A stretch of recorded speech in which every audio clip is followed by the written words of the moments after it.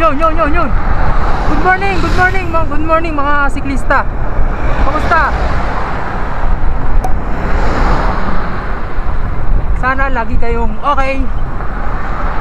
Stay safe.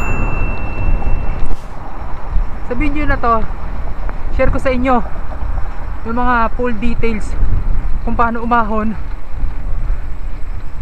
bago umahon, along the way, Ahun hanggang sa dulo. I-detalya natin pang newbie, pwede rin sa mga intermediate.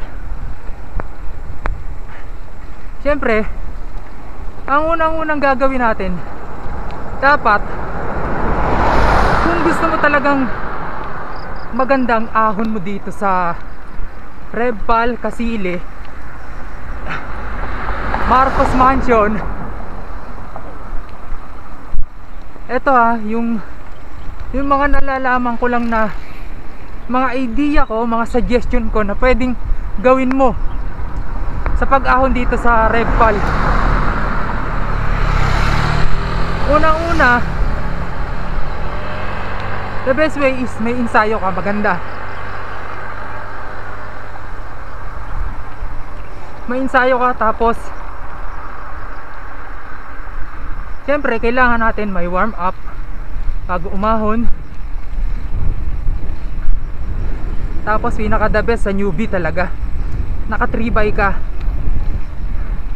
para may pagpipilian ka sa harap, tapos may pagpipilian ka marami sa likod. 8 man yan, 9 man yan, or 10 speed or 12 speed yan. Yun yung pinaka suggestion ko para sa inyo. Tapos yung warm up nga pala, at least mga 5 kilometers ha. Yung mas maganda yung pinagpawisan ka na, tapos medyo hinihingal ka na, para hindi tayo mabigla sa ahon yung buong katawan natin. Shout out kay Bike Tayo.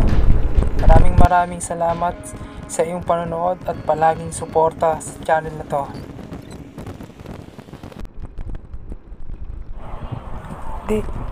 Dito pa lang sa part na bago ka kumanan, set up mo na yung gear na gagamitin mo para sa gradient na to, mula baba, pagkanan, hanggang dun sa may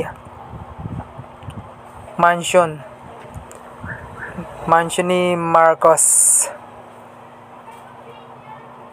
Ano mo yung gear mo, i-set up mo, tapos i-relax mo lang yung katawan mo, yung speed mo, tansyahin mo lang kung hanggang saan yung kaya mo na aabot hanggang dulo, hanggang sa tuktok. Tapos focus lang, tapos laging alerto sa mga, laging aware tayo sa paligid, malakas ang pakiramdam, malakas ang pandinig. Kung babatiin ka, makibati, kung ano. Nga pala, kung aahon tayo dito, medyo matarik kasi yung mga gradient nito. Kung kaya yung dumaan sa outer lane, hindi naman outer yung minimal, tapos tabi na lang tayo kung halimbawa businahan ng sasakyan pag medyo nasa gitna, para hindi tayo mahirapan masyado sa mga sa inner lane, kasi mas matarik Kaya mostly gamitin natin yung outer lane natin. Hindi naman yung sa kabilang linya ha. Hindi na natin. Basta yung medyo gitna. Tapos pagdating dito naman sa bahay ni Lolo Marcos, kung nakapagpa-picture ka na dyan, huwag ka na magpa-picture. Tapos set up ulit ng gearing, kasi medyo mahirap na naman ito, rough road, tapos ahon. Take your time. Tapos pagdating dito, recover ulit.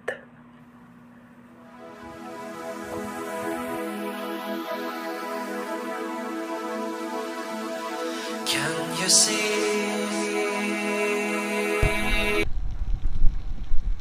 Kung first time mo lang ulit magra-ride dito sa Revpal. Ito medyo matinding ahon to eh. May mga recover pero may matitinding gradient. Ang unang gawin mo, take your time. Easy lang. Take your gear, yung proper gear mo. Yung kung ano yung gear na dating ginawa mo pag ahon dito. Pwede rin uli yun, pero pwedeng ka magtaas ng isa para yung mga muscle happy lang, happy. Yung muscle, mga buto-buto. Yan, tingnan nyo, tulad ng ginagawa natin sa ginagawa ng mga nasa unahan ko. Yan, takbong, kumbaga takbong mayaman. I am falling in love. Sorry sir. Can't forget you, baby, maybe. I am falling in love. I can't forget you, baby, maybe. I don't give a fuck. Damn.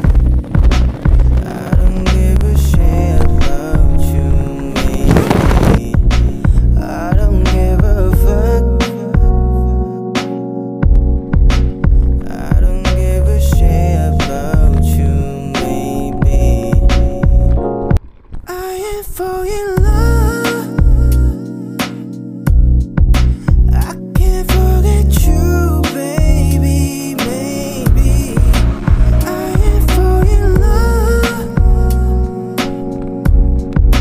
I can't forget you, baby, maybe. I don't give a fuck. Damn. I don't give a shit about you, maybe. I don't give a fuck. I don't give a shit about you, maybe.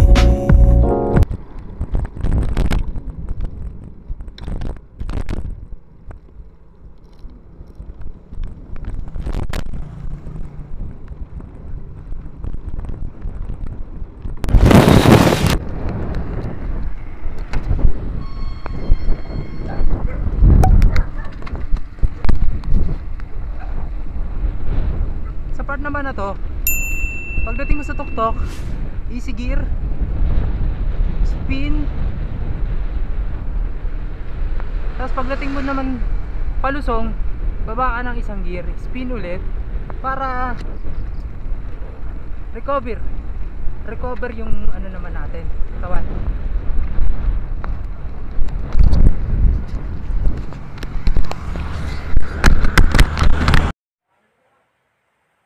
Mga idol, mga siklista, mga kapadyak, isang paalala nga pala ulit. Before tayo mag-ride sa ahon na to, mas maganda is naka medium heavy, light to medium na nakakain tayo. O mas maganda, heavy, para yung kinain natin medyo matagal malusaw, tas medyo madami. Like sa akin, pag umaahon ako dito, nag-aagahan talaga ako ng medyo heavy, mga 3 itlog tapos kanin, para malusaw man siya, palusong na ako. Para yun sa mga mahihilig o mga gustong umahon dito ng tuloy-tuloy, para iwas gastos din, tapos iwas tambay, kasi maano pa tayo eh, bawal pa tayo magtambay sa mga crowded area. I am falling in love. I can't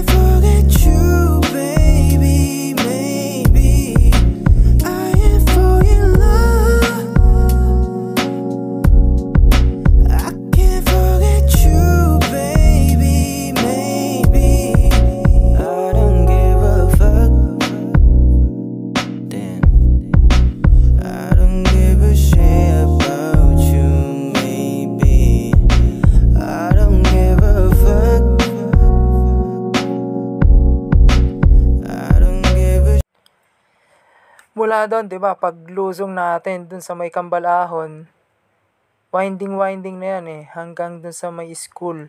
Ahon, lusong. Dito sa part na ito, enjoy natin yung pagpedal natin.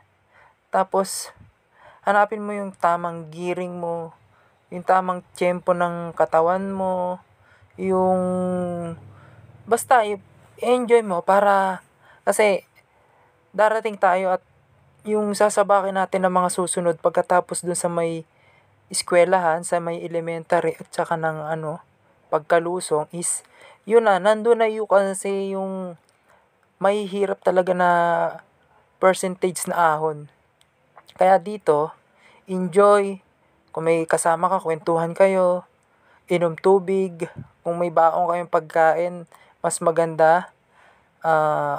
Kung ano mang baon nyo, saging, power gel, para makarecover dito sa part na to. Yun, ganun ang pinaka the best.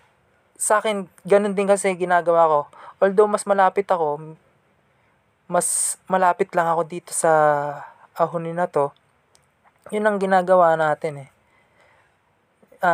Hindi na ako nag-ano ng pagkain, tubig na lang. Pero doon sa malalayo, mas importante para enjoy talaga tayo. Enjoy ang pag-rides natin. I am for in love. I can't forget you, baby. Kung aahon ka na walang ensayo dito, asahan mo na hindi ganun kaganda ang ahon mo. May mga part talagang titiri ka, tsaka maglalakad ka. Dito talaga magagamit mo ang 3x at saka 2x crankset. Ito yung mga gradient niya na matatarik, yung Kambal Ahon at yung sa basta yun na yun, alam nyo na yun kung yung part na yun, yung may matarik talaga. I don't know why I've been crying over you. For the life of me, I wish that I knew. And I don't know just how much more I can go through. Man, oh man, I wish I knew. I've been crying over you. Kung gagamit ka ng puwersa, gagamit ka ng 70 to 80% lang. Yun ang pinaka maximum mo, 80% lang dapat nagagamitan mo na puwersa. Mas maganda kung may heart rate monitor ka. Isa pa, mas maganda yung i-relax mo ng konti, yung braso mo nakabend ng konti para relax siya, hindi persado, hindi yung nakaganyan. Tama, parang persado eh, pero pag nakabend ng konti, relax. Tapos sa upuan naman, sa upuan pwede ka mag-abante. Sa upuan, abante or naka-atras, kung saan ka magiging komportable at kung saan ka makapag-spin ng maganda.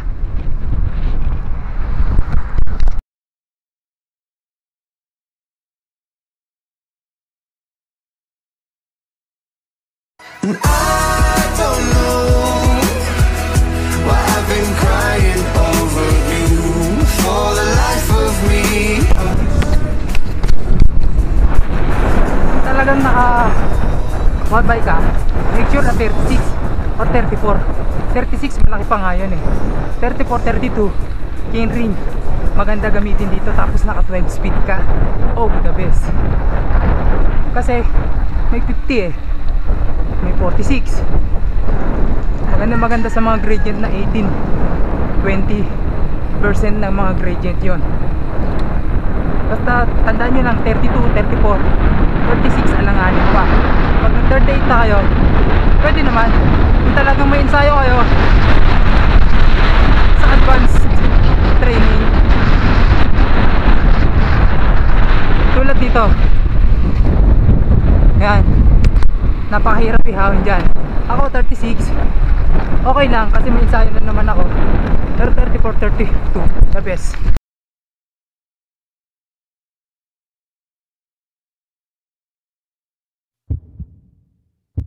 At muli tayong nagbabalik.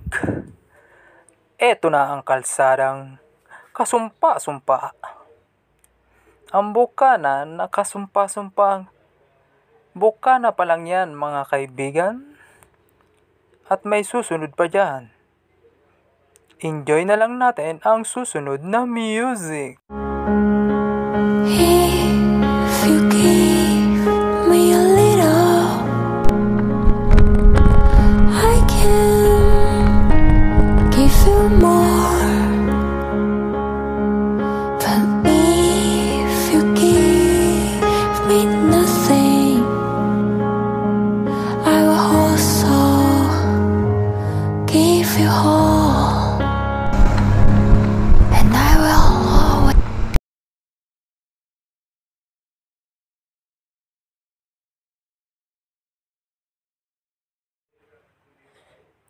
Dito sa part na to, dito mo magagamit yung mga 3x mo, tsaka yung mga 48 mo, 50 na if naka 1x ka, if naka 3x ka naman, magagamit mo na yung 26 mo or 36.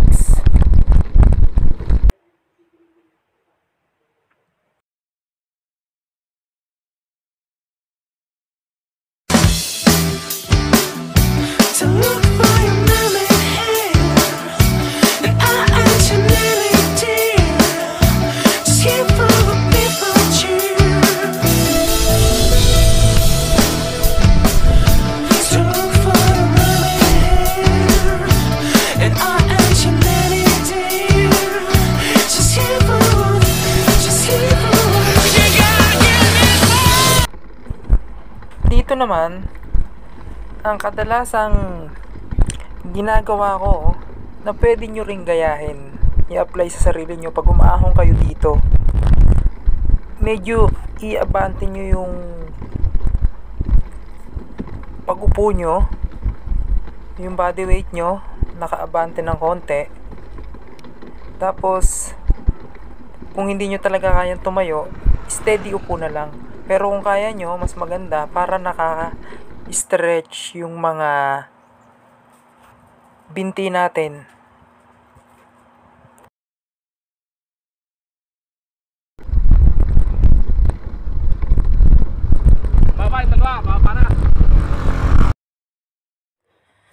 Mga kapatid, sa part na to eto yung pinakamahirap na part. Tapos always kayo attentive dito, always ready kasi maraming sasakyan dito na umaahon at lumulusong na medyo nagkakasalubong minsan, kaya triple ingat tayo dito sa part na to. So yun, nasa tuktok yung huling pagbuga mo ng hininga.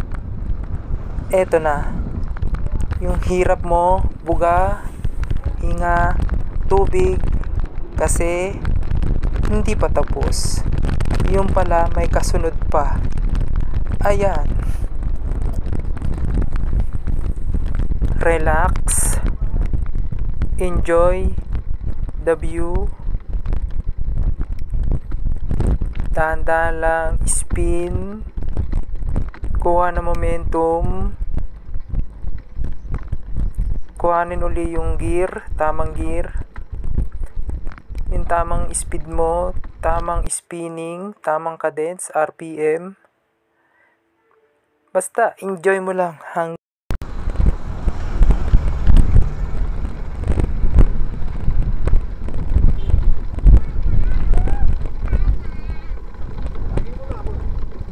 Salamat. I don't know why I've been crying over you. For the life of me, I wish that I knew. And I don't know just how much more I can go through. Man, oh man,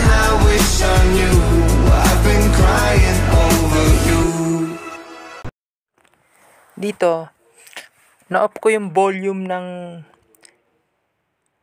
yung speaker ng camera na gamit ko. So, kaya yan, medyo nakalimutan ko na rin yung mga sinabi ko rito. Pero, i-summarize na lang natin or i-point of view na lang natin ang about sa ginawa natin dito or ano ba talaga ang tinutumbok natin sa pag-aahon natin dito. Na gearing or na crankset, yung set na gagamitin natin is the best. Parehas naman the best. Maganda, okay, yung 12 speed. Tapos naka 3x ka. Kahit yung 3x mo is naka 8 or 9, 10 speed. Tapos yung 2x mo ganun din. Pwede rin sa ganun. Tapos yung 1x mo naka 12 speed. The best. Halos lahat yung magagamit mo sa mga part na to na ahonin na to na tinatawag natin na Revpal. Tapos pinaka the best na yun nga, kailangan natin mag-ensayo talaga.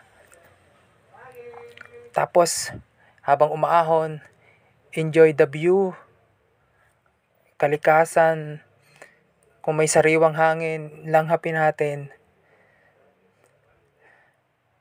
Tapos kailangan natin din ng tamang ensayo kung talaga tayong mag-aahon dito. Hindi naman totally kung talagang mga weekend rider lang tayo. At least nakakapag-bike-bike tayo sa weekend nating pagpasok o bike to work. Kung bike to work ka, mas maganda. Nakakapag-ensayo ka. Kung wala naman, kung may roller ka, okay din naman. Tapos, kung as in wala talaga, mag-alternative ka. Pwede rin mag-jog, swimming, kung hindi kaya talagang mag-bike. Yun. So, yun. Guys, hanggang dito lang tayo. Maraming salamat sa inyo. Sa walang sawang nag-view ng aking video. Mga viewers. At mga silent viewers. Maraming salamat po sa inyo. God bless. Stay safe. Stay strong. Peace.